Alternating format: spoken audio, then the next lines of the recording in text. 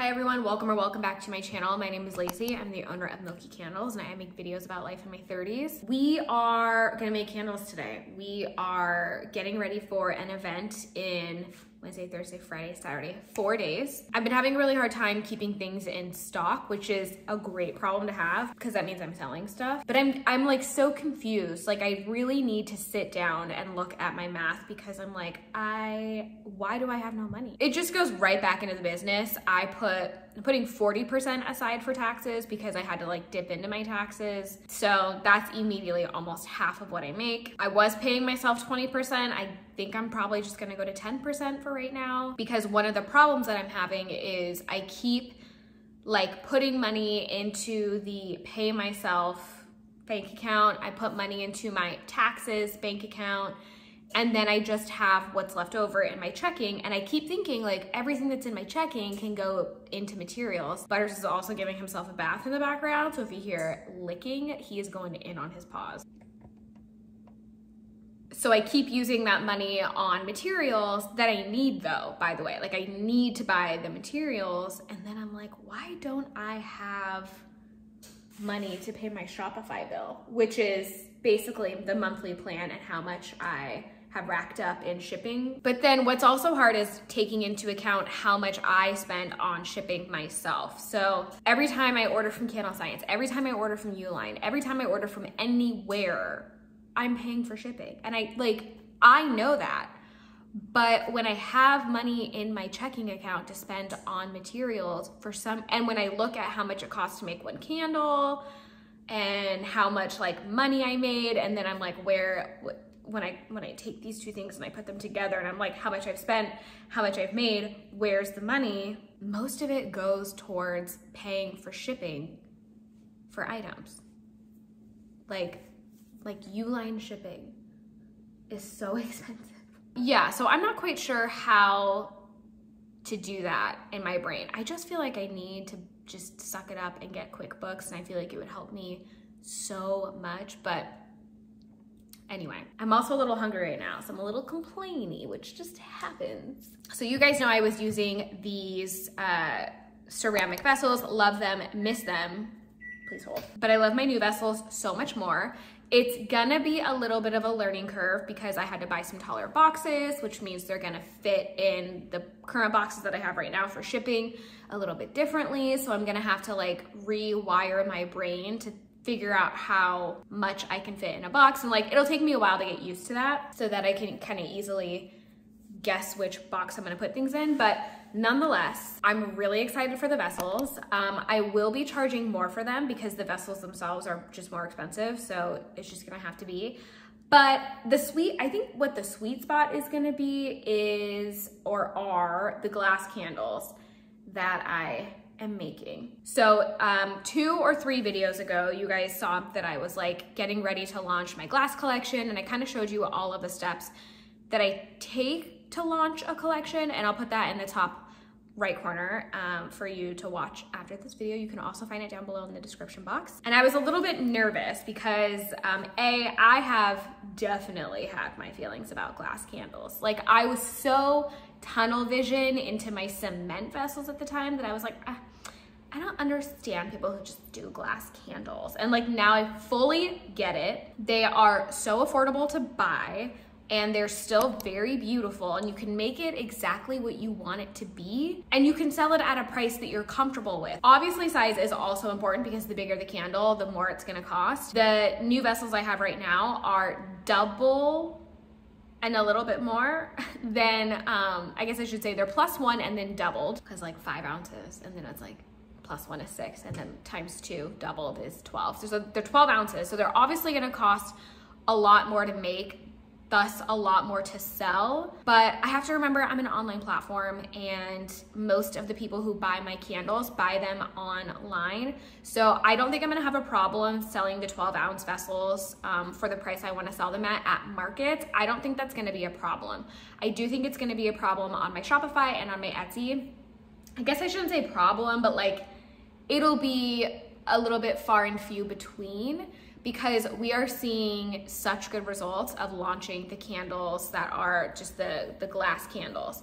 And I was like so excited. I was like, yes, perfect, I love that. And then I went to go buy them again and they're sold out. So I did, however, find them on Uline, and I was nervous because I'm like, well, what if the neck isn't the same for the lid? And I was like, but it's gotta be. And I'm like, but what if it's not? And I'm like, well, the description, it says it is, but my brain is like, but it might not be, but it might not be. That's literally how my brain works. Anyway, they're the same thing. So that made me really happy. But again, purchasing from Uline, so much money in shipping. So that's where we are today. We've got vessels that we need to box for the event, and we've got glass candles that we need to make today. I'm still not quite sure if I'm gonna bring the glass candles to the event. I might only bring my larger glass vessels, the 12 ounce, but I haven't made up my mind yet. So I don't know, we'll see. But for now, I'm gonna eat and then we're gonna make some stuff. But I was wrong. I was definitely wrong about glass. I'm here again, sticking my words directly into my mouth, eating them up, because glass is very versatile, very affordable, and I feel like when it comes to our online platform, it's probably gonna be the first go-to purchase, and then people will come back for the other vessel.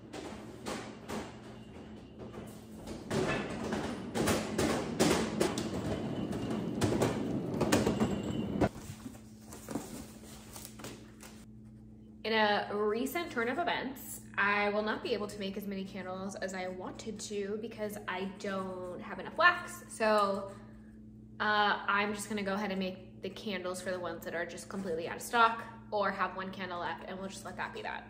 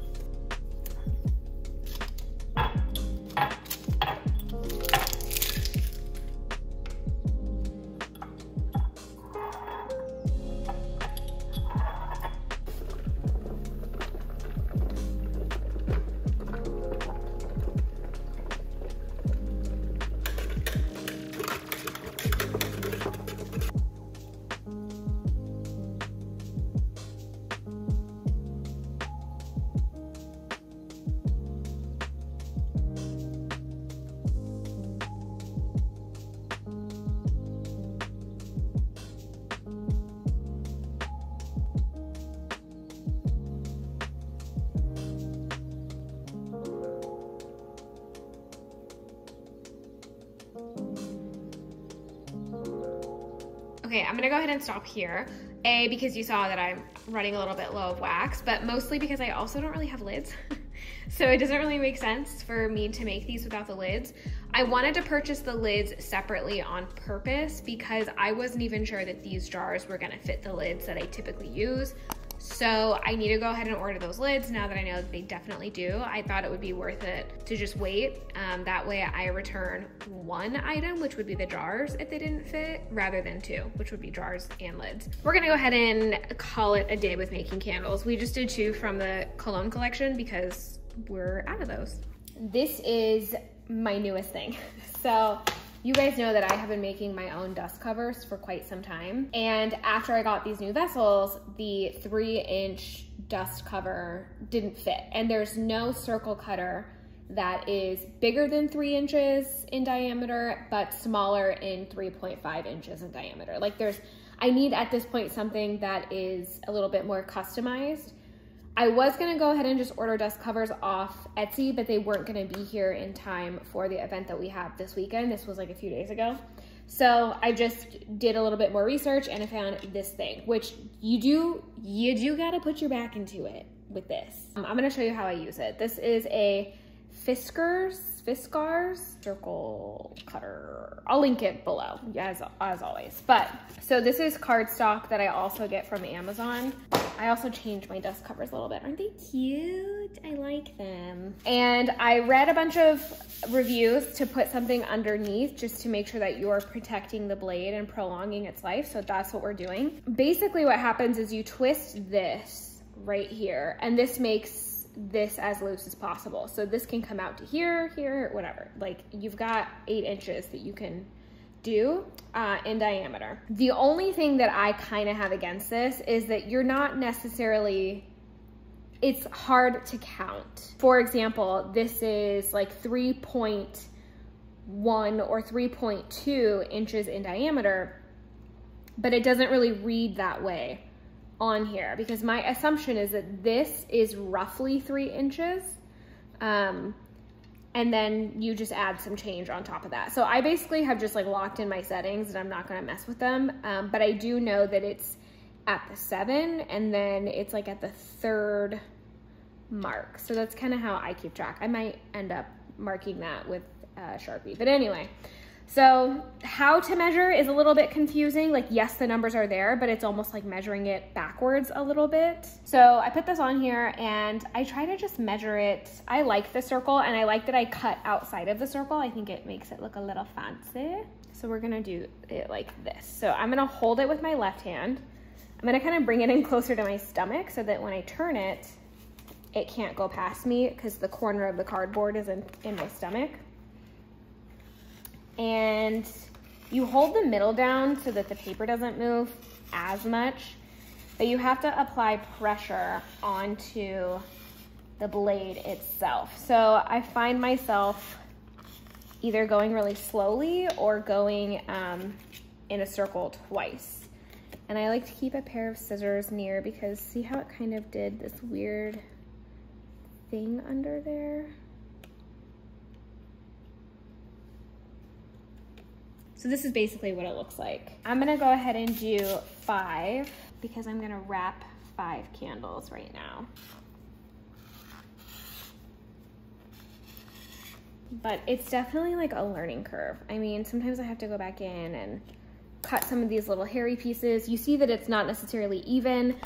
I mean, I really don't care that much about that, but yeah. But we'll see how long I'm willing to put myself through this. At some point, I see myself just wanting to purchase from somebody, but when you're in a pinch and you need them quickly, I feel like this is a really good backup. So at this point, I have lots of different tools for cutting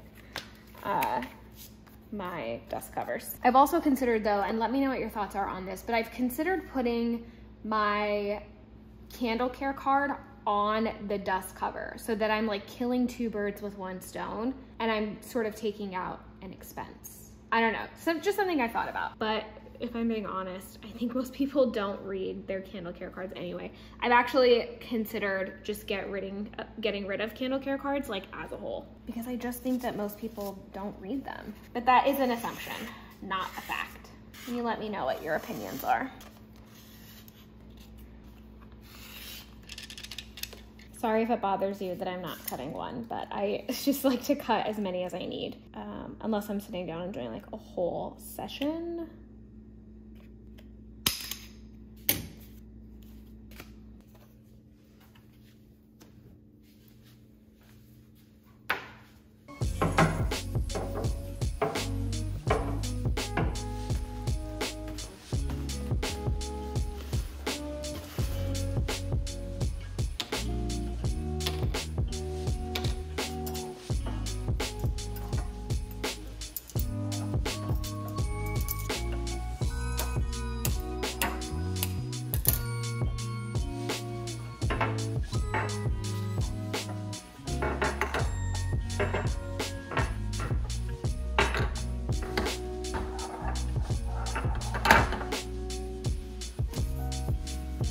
So I already cleaned up all my candle stuff, but today went by so fast and I started later because I had other errands to run this morning. Everyone's chasing me because I cut a watermelon and they think I have it with me in this moment. Watermelon is the shared snack in our house. But what I ended up doing is I went ahead and cut the dust covers for all of these. And yeah, so that's what I went ahead and did. It took a really long time. I'm still getting used to figuring out that little tool. Like I've learned that when you put your hand down on it to kind of keep it centered, because it like puts a little thing down in the middle, it's best to kind of like rock your hand in the motion that you are cutting in, because I find that sometimes if you're rocking your hand in the opposite direction of what you're trying to cut, it then ends up like lifting the blade a little bit and it doesn't cut. So rocking your hand in the direction of how you're cutting it is a good idea if you are gonna try to use that tool. Kira is so sad that I only gave her 2 pieces of watermelon. How dare I? How dare I not just give her the whole watermelon? Anyway, this was a shorter video than normal, I feel like, but thank you guys so much for watching. I love you. Even if you don't love me back, subscribe if you have not already, and I will see you guys in my next video. I was gonna, what is that? Okay, bye.